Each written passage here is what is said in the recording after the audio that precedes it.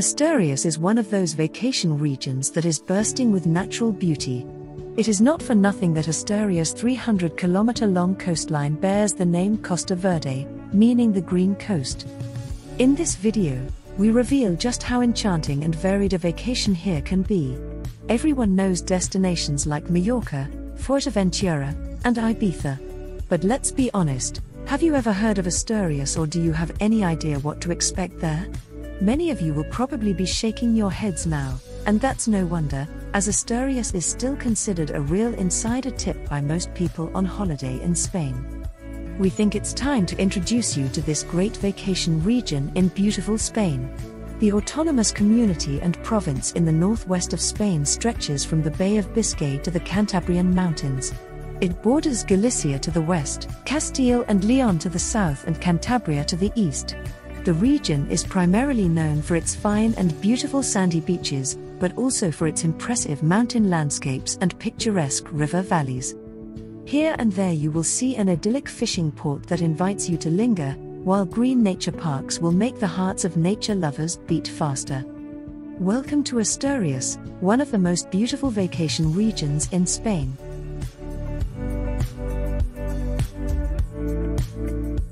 If you like this video, please support the Travel Owl channel with a like, comment, or a subscription.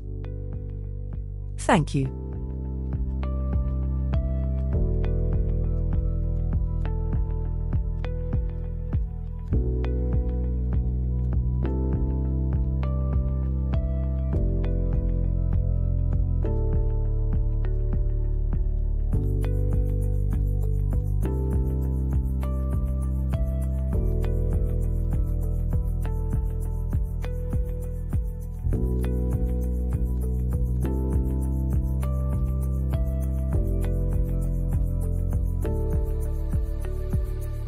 The small fishing village of Llatres impresses with its beautiful location above a bay on the Costa Verde.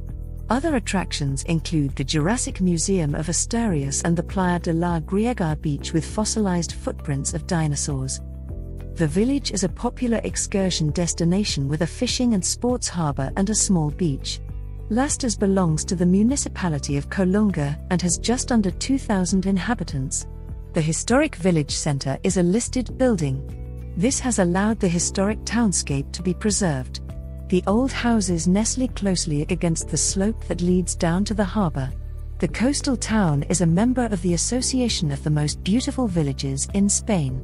The old town center dates mainly from the 16th to 18th century.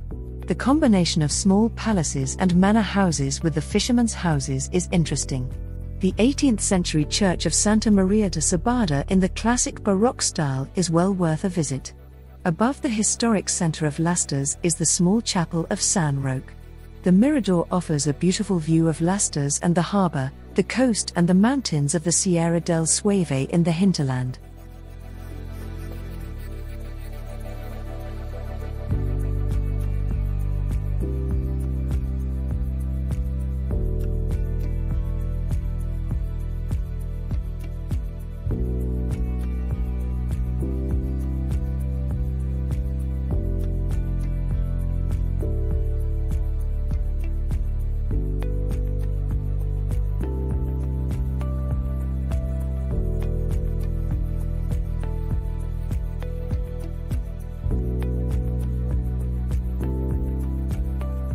The city of Oviedo is famous among tourists for two things: the many sights that can be found in the city itself and the good food that can be found in almost every popular restaurant in Oviedo. One example of Oviedo's specialties is monkfish, which can be enjoyed in a number of restaurants in the city. Crepes and rice pudding are also among the delicacies you can find to eat in Oviedo. A cathedral is typical of large Spanish cities.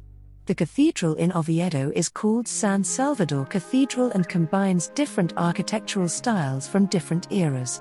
However, San Salvador Cathedral was predominantly built in the Gothic style. The San Vicente Museum is dedicated to archaeology, especially the art of Asturias. Many works of art and artifacts can be seen and admired in the San Vicente Museum. There is a second museum in Oviedo that deals with art. The Museum of Fine Arts is also based in Oviedo. The sights of Oviedo also include the entire Old Town, which is a complete pedestrian zone and is home to many restaurants where you can enjoy fine dining all day long. If you visit Oviedo as a tourist, it is advisable to try many different dishes, as Oviedo offers a lot for the palate.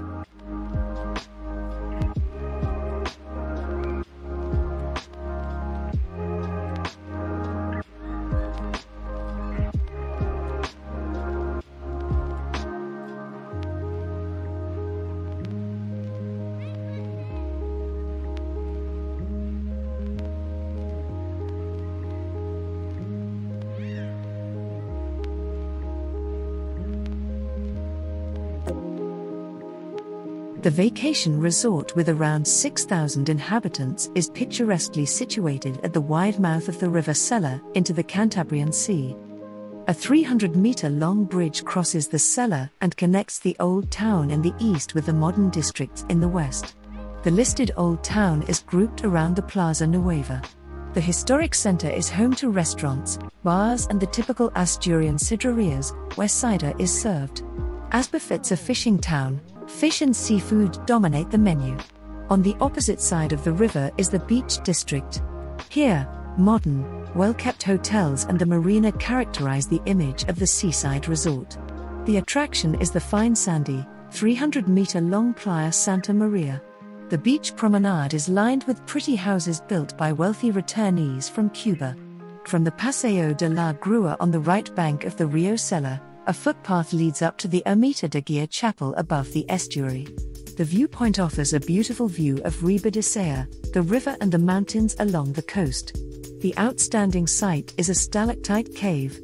This was only rediscovered in 1968. The Cueva de Tito Bustillo is home to wall paintings that are over 25,000 years old. As the number of visitors per day is limited, booking is essential in season.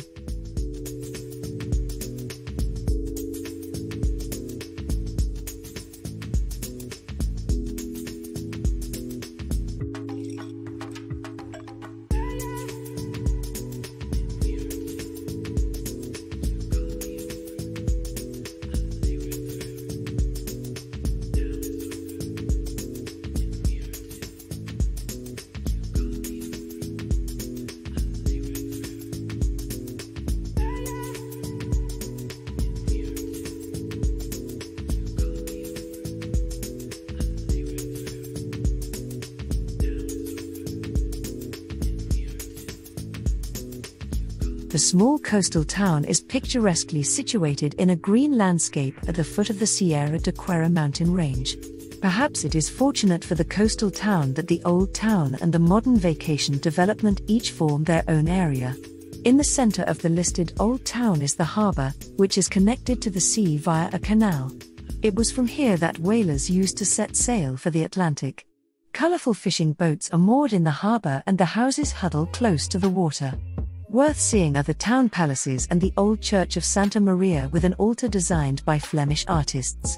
Part of the Old Town wall is still preserved. The Paseo de San Pedro coastal path runs along the cliffs, with beautiful views of the rocky bays, the blue sea and the green mountains. To the east, the Senda de la Costa hiking trail winds along the coast towards Penduales. An attraction for hikers, but also for mountain bikers. The small beaches of Llanes are ideal for a refreshing dip in summer, the largest being Playa de Toro. Good restaurants and the numerous festivals in summer also make the resort a popular destination on the Costa Verde.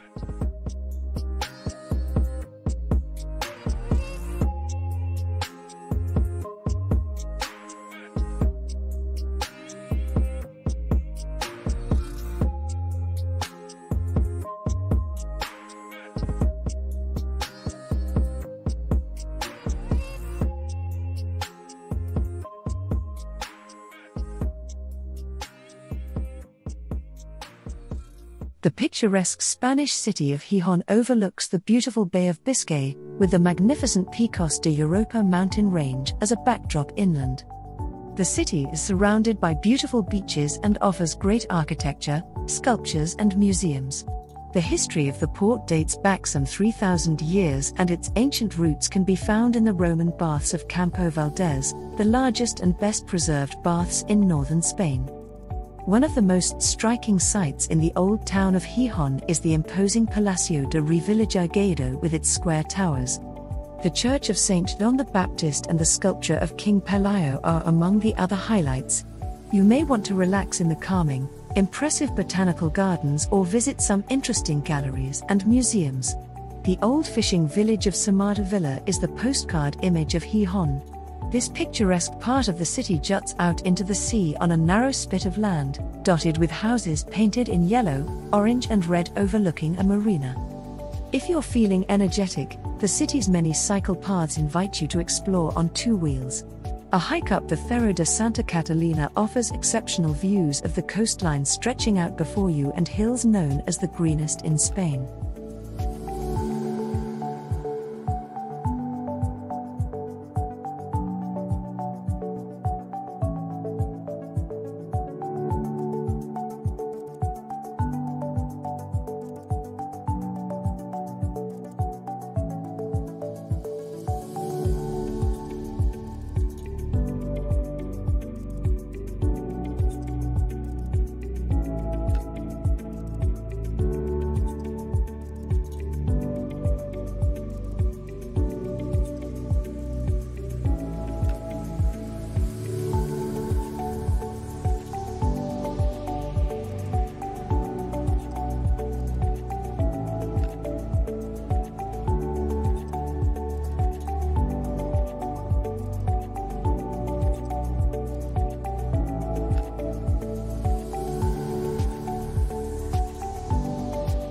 The buffoons are a natural phenomenon caused by the action of the erosion of the sea and rain on the limestone cliffs, resulting in cracks and chimneys that connect the sea to the land. The impact of the calm waves against the cliffs causes the compressed air in the galleries to be expelled. However, on days with strong waves, air and water escape outwards under high pressure with jets of water that reach great heights. The most famous in Asturias are the buffoons de Pria in the town of Llanes. Leave your car there and walk along the impressive cliffs that lie before you. On days when the sea is rough, the spectacle is amazing. It's a fantastic place, the views from the cliffs are worth the trip, and when the tide is high, the spectacle is unimaginable. There is a buffoons route that starts and ends in Llanes. It has a low level of difficulty, takes about 4 hours, and is worth enjoying its beauty.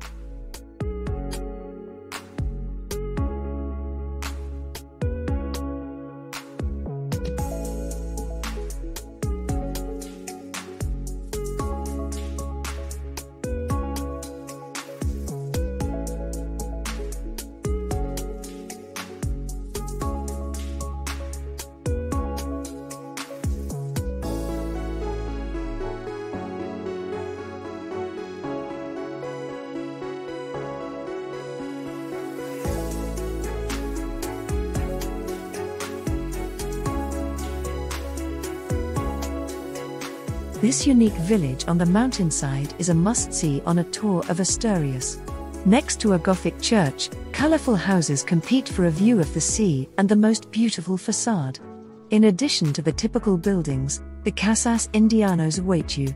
These majestic-looking houses were built by returnees from America. Even today, you can still sense the ostentation that these houses exuded back then.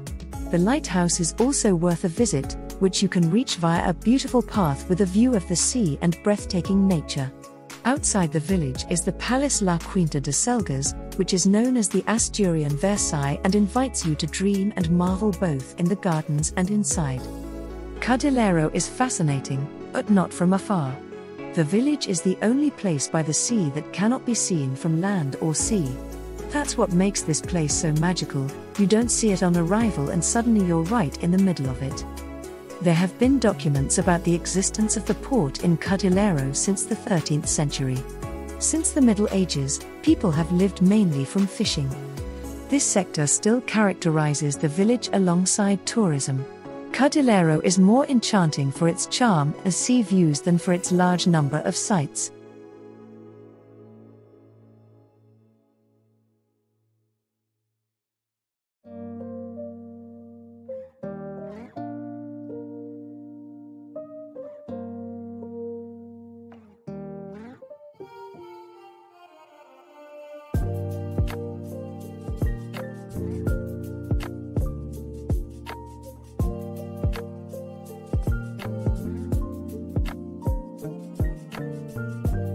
Green valleys, imposing rocky mountains and beautiful hiking trails are just some of the attractions of the Oviedo Nature Park in the south of Asturias. Peace and seclusion offer good conditions for a relaxing vacation. The main town in this sparsely populated mountain region is the village of Pola de Oviedo, which has fewer than 200 inhabitants. But everything is available here: a helpful tourist information office, a grocery store, a bakery, restaurants and bars. The Parque Natural de Oviedo is located in the center of the Cantabrian Mountains and covers an area of almost 30,000 hectares. Brown bears live in the remote area southwest of Oviedo. Although it is unlikely to come across a bear by chance, the park is characterized by a scenic beauty that makes a visit worthwhile. The highest mountain, El Cornan, reaches an altitude of 2,194 meters. A quarter of the area is covered in forests, including beech, oak, ash, maple and lime trees. In between are green pastures that are used for agriculture. Large areas are covered with scrubland. Livestock farming is still practiced in the region today. The cattle were driven to the high pastures in summer. The Titos and Bronas, as the high mountain pastures in the Cantabrian Mountains are called, are evidence of this pasture farming.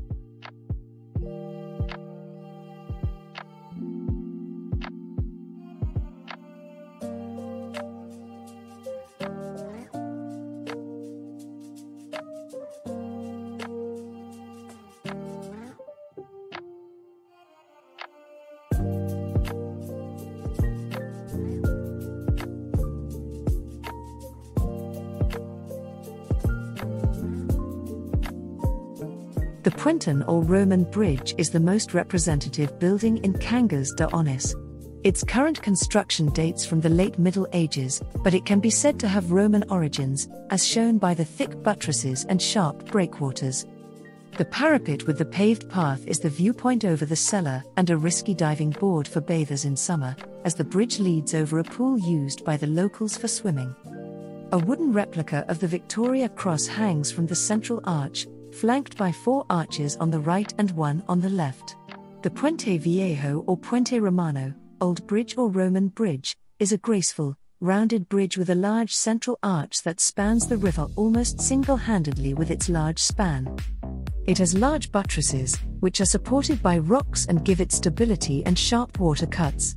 The side arches are also pointed, 2 on each side, and there are further small relief arches above the buttresses and the water cut. The bridge has a stone parapet and its floor is paved with cobblestones. The bridge was of great strategic and economic importance for the town of Cangas de Onís, as it was the only stone bridge spanning the mighty Sella until the 19th century.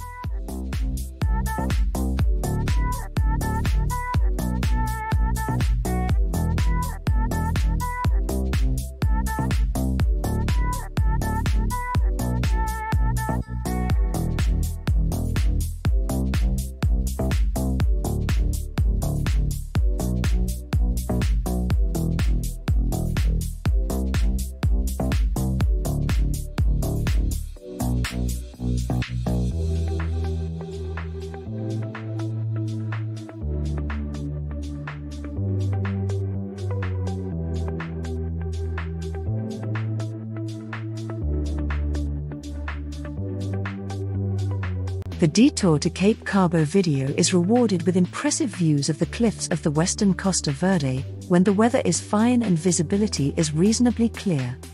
The view goes eastwards to Cabo de Peñas and westwards to the even more distant Cape Estaca de Bars, which is already in Galicia. In between, the reefs and jagged rock formations stretching far out to sea, which extend as far as Cabo Busto, arouse curiosity.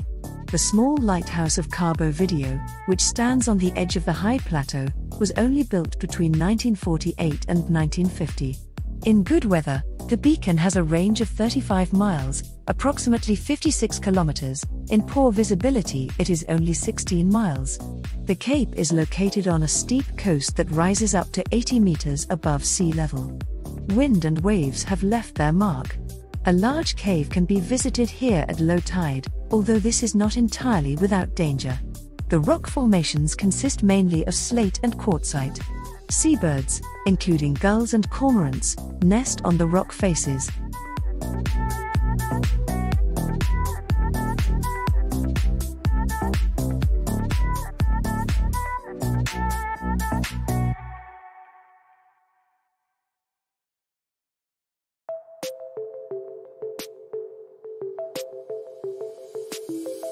The Oscos-Eo region embodies the western essence of Asturias.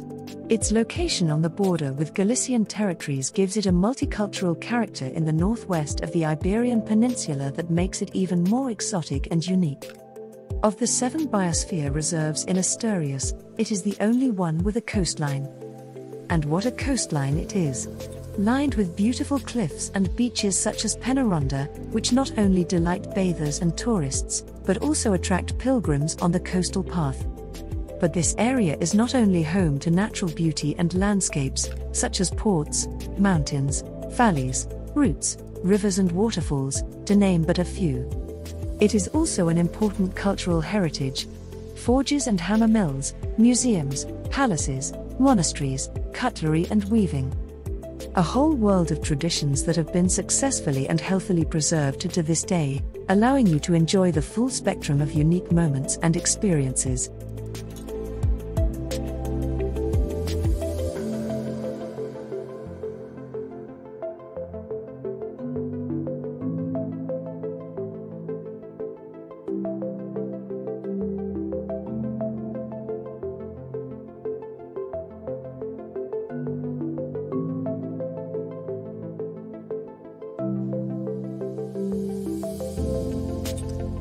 According to a very popular and deep-rooted saying, Lluarca is the white village of the green coast, and the first thing you will notice is that white is the predominant color when you look at this illustrious village. It is undoubtedly the whitest village on the entire Asturian coast. If you come to Lluarca via the villa area, you can take a tour of the Indian houses, the residences of those Asturians who emigrated to America and were lucky enough to return. Walking along the watchtower, you can see where the locals gathered to light fires and guide the ships before the lighthouse was built on the top of Fosakan in 1862. You can also admire the Hilltop Cemetery, considered one of the most beautiful in Spain for its spectacular views of the sea, where the remains of Nobel Prize winner Severo Ochoa, the father of modern genomics, rest. Other discoveries include the fishing district of El Cambarol and the Parque de la Vida, where you can learn more about the planet Earth, space and the sea on an almost 2-kilometer-long walk. The gardens of Fontibaixa, considered the largest private botanical garden in Spain, are another major attraction of this terraced city, which rises between natural promontories and forms a dreamlike landscape.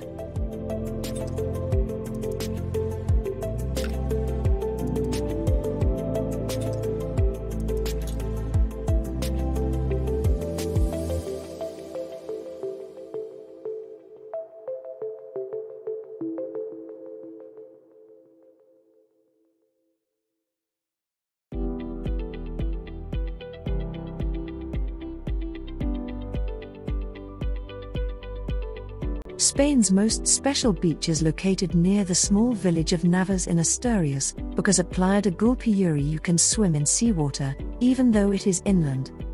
If you walk a few hundred meters cross-country from the small village of Navas in the municipality of Llanes in Asturias, you will come across a natural wonder that is unique in Spain, perhaps even in the world. The Playa de Gulpiyuri, a beautiful beach that is only around 50 meters wide. What makes it special? It is located in the middle of the inland, about 100 meters from the coast of the Cantabrian Sea, and yet you can swim in the seawater here. The surf washes the waves over an underground cave system dug into the rock by the salt water. This is why there are high and low tides at Playa de Gulpiyuri. Just like at the sea, when the water rises, the small beach almost disappears completely for a short time. Incidentally, this unique beach can only be reached on foot. If you arrive by car, you have to leave it about 1.5 kilometers away. You can also hike along the spectacular coastline, which is just a few minutes' walk from Playa de Gulpiyuri.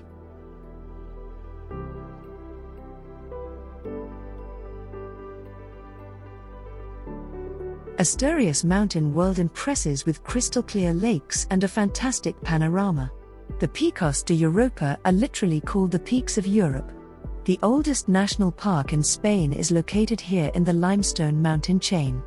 Beautiful hikes are possible from the Enol mountain hut. South of Ribadesella, the route leads into the Asturian Picos de Europa, first to Cangas de Onís, where the legendary first king of Asturias, the Visigoth Don Pelayo, established a small Christian kingdom in 718. This is still symbolized today by a Victory Cross, Cruz de Victoria, on the High Puente Romancio, which crosses the Rio Sella. In nearby Covadonga, a popular place of pilgrimage, Pelayo won his first victory against the Moorish army. From here, a steep road leads 12 kilometers up to the idyllic Asturian mountain lakes of Enol and Ursina, slightly above. The two glacial lakes lie close together in a karstic panorama at an altitude of 100 meters. In addition to alpine cows, goats and sheep, whose milk is used to make cabrales cheese, you can also see ibexes and golden eagles. And with a bit of luck, provided the weather is good, even the waves of the Atlantic. The two mountain lakes Enol and Ursina are among the highlights of the Asturian Picos de Europa. There is a hiking trail from the Referio de la Viga de Enol mountain hut to Lake Enol.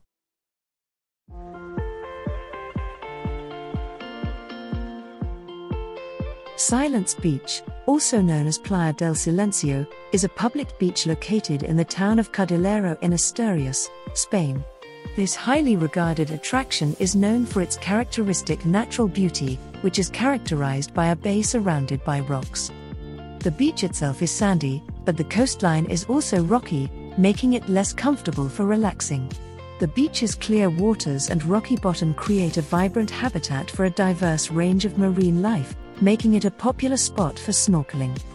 However, potential snorkelers should note that the water can be quite cold and it is recommended to wear suitable equipment such as a wetsuit or diving suit. Besides snorkeling, the beach is also an ideal place for picnics and leisurely walks. Nevertheless, swimming is generally not recommended due to the rocky bottom. Silence Beach is a popular destination and can often be very crowded. Visitors are therefore advised to bring everything they need for the day, as the beach requires a significant climb up and down. Despite some of these challenges, the breathtaking views and abundant marine life make the beach a must-visit attraction in Cordillera.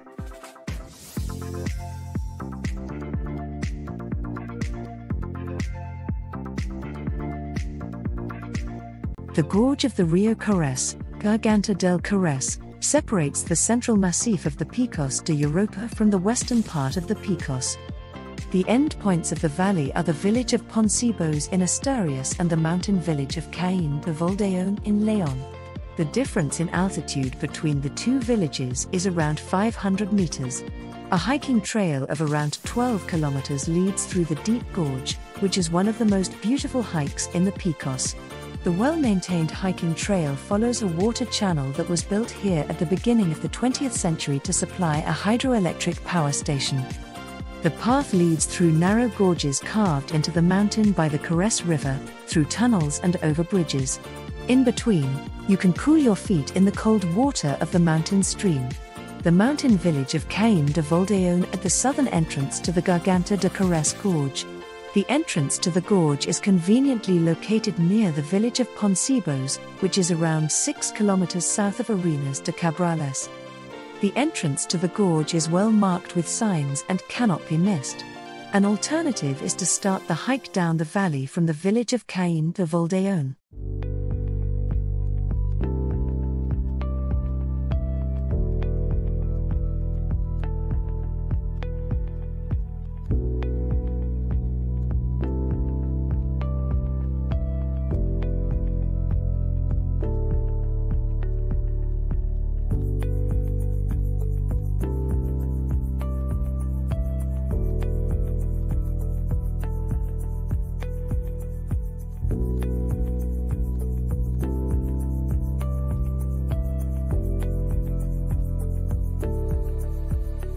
Situated at the northernmost point of Asturias, Cabo de Peñas offers an excellent view of the Costa Verde in good weather. The cape is located on a protected headland in the municipality of Gozón, which also includes the port and vacation resort of Luanco to the east. The headland between the towns of Gijón and Aviles, which is often battered by storms and heavy seas, divides the Asturian coast into western and eastern halves. Many migratory birds stop here in the fall and spring. Seabirds such as gulls, cormorants, storm petrels and peregrine falcons nest in the rocky recesses of the cliffs. In summer, marine mammals such as whales and especially dolphins can be spotted off the coast from the viewpoints. To the west, the view extends as far as Cabo Video on a clear day. In summer, the Cuatro Vientos bar is open and invites you to take a break. The lighthouse building houses the Medio Marino de Peñas Museum, which is dedicated to life by the sea. The first lighthouse on this site was built in 1852 and then remodeled to its current design in 1929. The light from the beacon has a range of 41 miles, approximately 66 kilometers, in good visibility.